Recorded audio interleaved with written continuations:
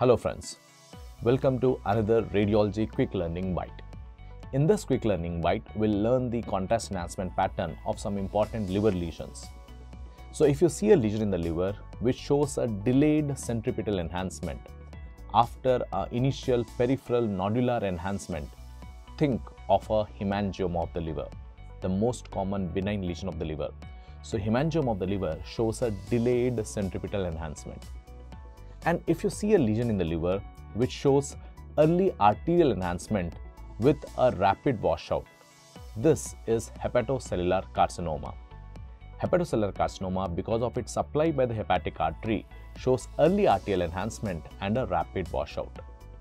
And we also have a lesion in the brain which shows early enhancement but a delayed washout. So a lesion in the brain which shows early enhancement and delayed washout, early to come and late to go, what we call as the mother-in-law sign, is seen in a meningioma. So all three are different. Hemangioma shows a delayed enhancement. Hepatocellular carcinoma shows early arterial enhancement and a rapid washout.